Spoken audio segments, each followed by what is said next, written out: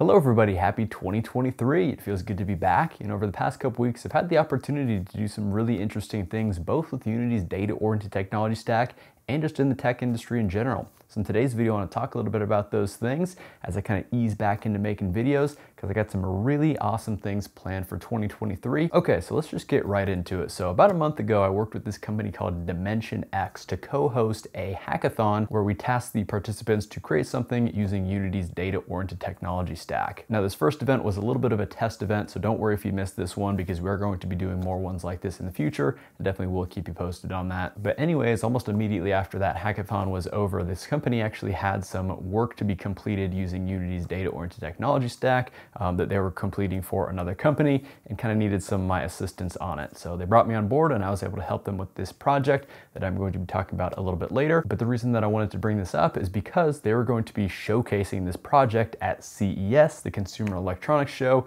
this year in Las Vegas. And so, because of my involvement with this project, they graciously invited me to CES to help showcase their project at their booth. Now, if you're not familiar with CES, it's pretty much the big consumer electronics show that happens every January, where all the major electronics manufacturers, we're talking about everything from phones and TVs to VR headsets and new automotive vehicles.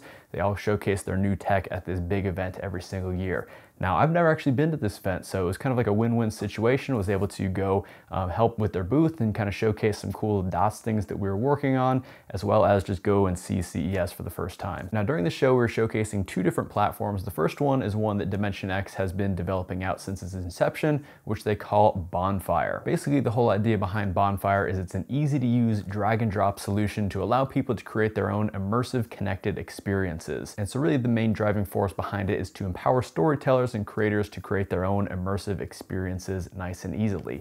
So it's just an easy to use drag and drop interface. You can drop things into the scene, add different behaviors to them, then you can easily share these experiences out with your friends who can join in from any device, whether that be a mobile phone, tablet, computer, VR headset, anything. And one of the really cool features of Bonfire is that it allows for live real-time editing of these experiences. So maybe as your friends are going along through a quest that you've designed, if they're just doing super well in the quest, if you want, you can just say, throw a giant dragon into the world and then have them deal with that. So Dimension X is targeting their initial release of this platform for GDC of this year, which is going to be in March. And then at that time, they plan to open out the initial version of this tool set to the public, at which time you'll be able to create your own immersive experiences. So I'm sure I'll be talking a lot more about that one as we get closer to the release of that. Now, the other platform that we're showcasing is the one that they brought me on to help develop, which is what they call Polyhesion. Now, Polyhesion is basically a way that you can test scale to a large number of dynamic entities or users in a particular simulation or world. So in the particular demo that we're showcasing with Polyhesion is we're showing how we could scale to a large number of VR connected users.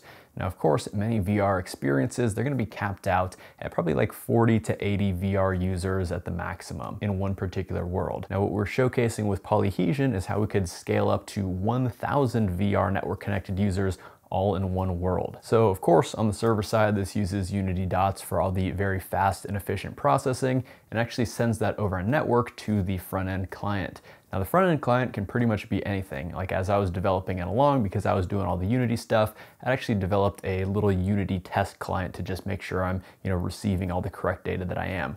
But for the actual demo showcase, we used an Unreal client on the front end. So we actually used Unreal's entity mask system to create this little simulation. And because we're using Unreal 5.1, we can use Nanite and Lumen, all that fun stuff. So again, we're using Unity DOTS on the server side and sending that over the network to an Unreal client on the front end. So it was a pretty cool setup. So those were basically the platforms that we're showcasing. But really the best part about working the booth is just being able to meet so many awesome people. I mean, we met with all kinds of people from students all the way up to VPs and C-suite executives of major companies. We had all kinds of people come by the booth and get just a ton of feedback on some of the things that we're showcasing and what some of the use cases they might have for it.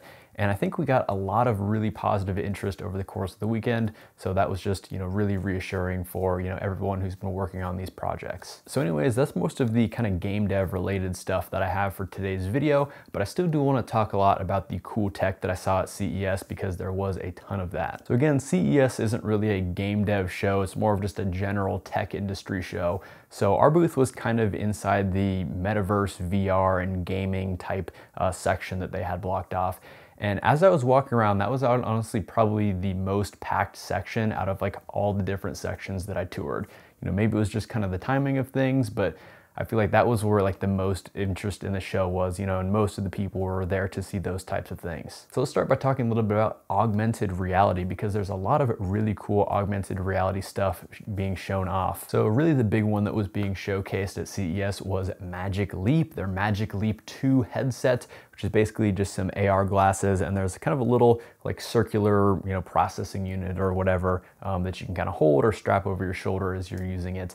I did get a chance to try out the demo. So when you went to get a demo, you were assigned to one of 6 different demos, and the one that I got was basically showcasing the local dimming feature, which is a really interesting feature of these headsets. So basically, you know, the whole idea is if you have some AR glasses and you kind of have like maybe an image of something kind of sitting on the table, you know, you're still going to be able to kind of see through that image and sort of see the things behind it. Well, with the local dimming, it can actually basically black out that region where there's an object, and then so you can't actually see behind it. So it kind of sticks out more prominently in front of, you know, whatever is actually in the world. So they kind of had like this little table set up with some kind of like boxes on it. And then basically what would happen is they would like overlay a image of a building, and they would kind of block out some of those boxes on the table. So you could, you know, really visualize what this image looks like if those boxes weren't there, kind of thing. And also there was a global dimming feature where if you hit that, then it basically just blocks out the screen, and then you're basically just seeing the AR images, but you're not seeing anything in the real world.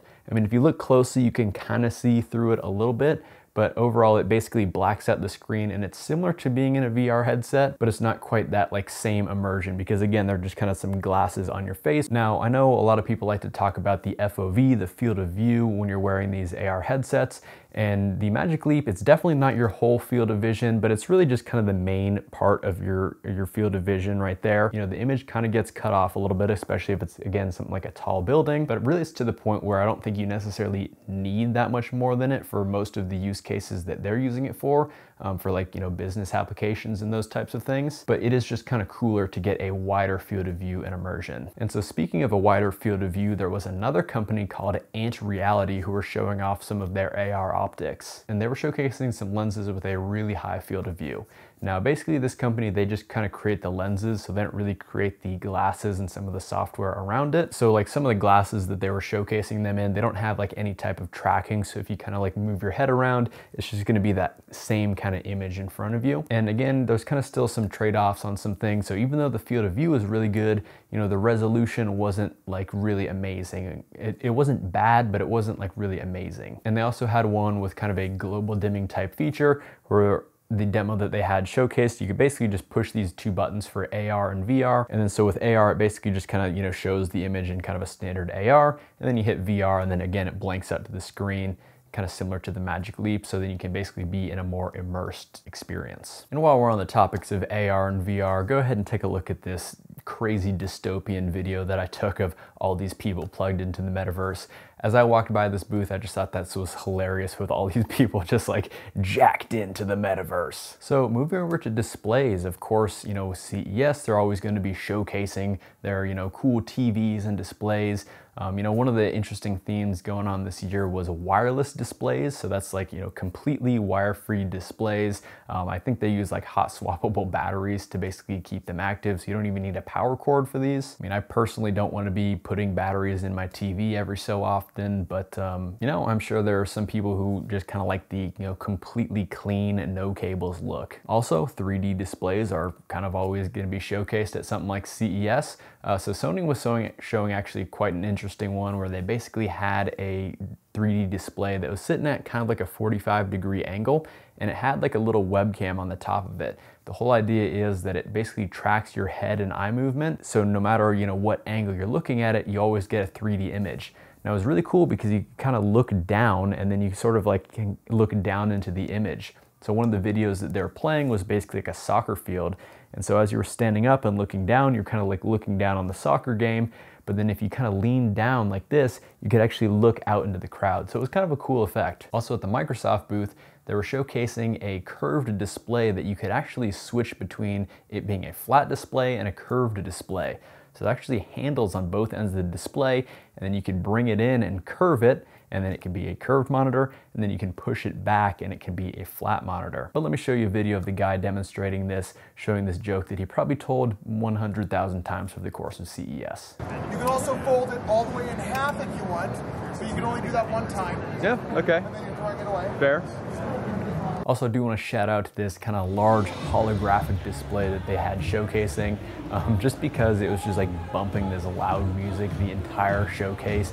You know, no matter where you went in the whole like gaming metaverse section, you heard this song just bumping the entire time. But anyways, it kind of uses these like fan blades with LEDs on them, and they kind of spin around, and then they make these like massive holographic displays. So they were kind of showcasing this, you know, AI type person doing a little song and dance kind of thing. And then for some reason, Mark Cuban was also on that, you know, talking about being in the metaverse or something. So just to talk about some miscellaneous things before we get into some of the vehicle tech, because there's a lot of really cool vehicle tech showcased there. There are a lot of keyboards being showcased, you know, mechanical keyboards. One interesting one is they had a completely waterproof one. They actually had it inside of a fish tank, and you could kind of like, you know, put your hand in there and tap on the keys. You know, completely waterproof and all that. Also, one booth was showcasing a digital Rubik's Cube that you could sync up with an application. And then, so here's a little video of me solving the digital cube here. It was a little bit weird. The corners were a little bit rounded, so it kind of threw me off because it's a little bit different than just like a regular Rubik's Cube. But you can basically synchronize it with this app that times you on how quickly you can solve the cube, and also gives you a little bit of stats about, you know, where you might have messed up and how you can kind of improve your time. As I was going along, I definitely messed up at one place, so I didn't get as fast of a time as I could have, but it was still kind of cool because when you finish solving it, it kind of like lights up and gives you this little like cheer at the end. Now, one super nerdy and random thing that I came across was this nanowave mesh technology that can basically be used to direct light or other, you know, electromagnetic waves. So basically it's this mesh that they create through a lithographic process, similar to like creating a CPU or something like that. And they can basically lay this mesh onto a piece of glass, and then depending on how that mesh was created, you know, they can now use that to essentially, you know, perfectly mirror, you know, bounce off the different light or radio waves, or they can kind of direct them. So if it's coming in at an angle, they can direct it to go straight forward, or have it kind of like, you know, disperse out. They can do a lot of kind of interesting things with that. One of the use cases they say is they can kind of like direct 5G through buildings in a certain pattern, so there's kind of, you know, adequate coverage inside. Or there's also some 3-letter agencies who've reached out to them to basically block all of, you know, incoming radio waves. And one other use for it they were demonstrating is having a perfectly clear microwave screen. So basically the, you know, window into your microwave, you know, using that technology, they can have a perfectly clear screen so you can see, you know, exactly how much your food is cooking. So it was just one of those, you know, surprisingly interesting booths that I came across as I was going about. So going into some of the cool vehicle tech. So of course they had drones, lots of drones, not just regular old drones, but really big drones with, you know, these giant camera gimbals that were mounted on them. They even had a actual person drone with a seat in it that you could sit in and fly around. Unfortunately, they didn't have a live demo of it. It was just kind of the unit sitting in the middle of the show floor, but it was cool enough to see nonetheless. Also, the mail was there for some reason. It was super random to see the United States Postal Service showcasing their really, really lame looking new mail carrier. It is still a gas-powered mail carrier, but apparently it's easy. They designed it to be easily converted to electric power. But yeah, the design leaves a lot to be desired. But speaking of electric vehicles, there were way too many electric vehicles to count. And I didn't even take pictures of most of them because most of them were honestly just quite boring, just, you know, like regular cars or like buses or delivery vehicles or something like that. But it was really weird to see, you know, how many electric car companies were there. I don't know if, you know, all these companies are manufacturing their own, or if it's just, you know, like 2 companies out there making all these cars and they're all just kind of branding them differently. But there were so many electric car companies, and I don't know if the electric car market is big enough right now to sustain all of these big electric car companies, but time will tell. Also, there were some, you know, traditional car companies showcasing their new electric vehicles. So Dodge was there. They had an electric Ram pickup truck. Also this like electric Challenger looking thing, which was kind of cool. And they're also showcasing some things in their existing 4xe, which is a plug-in hybrid lineup. Also, Caterpillar was there, like the construction company Cat, were showcasing some actually really interesting things. One thing they were showcasing was basically a remote excavator. So they had 2 remote excavators, like one in Arizona and one in Illinois, that you could actually sit down and control. The line for them was kind of long, so I didn't get to try it out to see, you know, how the latency is, but it seemed to be working pretty well. I think it was just super cool that they had these actual real live excavators, you know, sitting out in the middle of a field, and then people could basically just dig them up with the controls there. They also had this massive fully autonomous dump truck. Here's a picture of me standing next to the wheel of this beast. I mean, I'm 6'4" and I look like a freaking little ant next to this thing. Oh, also they said that this was the smallest dump truck that they had. And there's also a staircase that allows you to go up on top, and you can be basically in the bed of the dump truck and see kind of get an overview of the show floor and take a look at how small that Hummer EV looks like from the top of this dump truck. Although I did get to check out the Hummer EV, that was super cool. And actually, if I was in the market for an electric truck, which I'm not, the Hummer EV would probably be my choice. I think that one looks so cool. I know it has a lot of really cool features. That would probably be the one that I go for. Actually, on second thought, it would probably be this mini electric utility vehicle. This thing is actually awesome. I could just imagine, you know, ripping up and down trails in this thing, you know, fully electric. That looks like a ton of fun. I'm gonna go get one of those right now. But seriously, I had an absolute blast at CES. Once again, thank you so much to Dimension X for inviting me out there. Had a fantastic time. Definitely looking forward to your launch of Bonfire at GDC coming up later this year. Anyways, that's gonna be it for today's video. Subscribe for video game development content. I'll see you in the next one.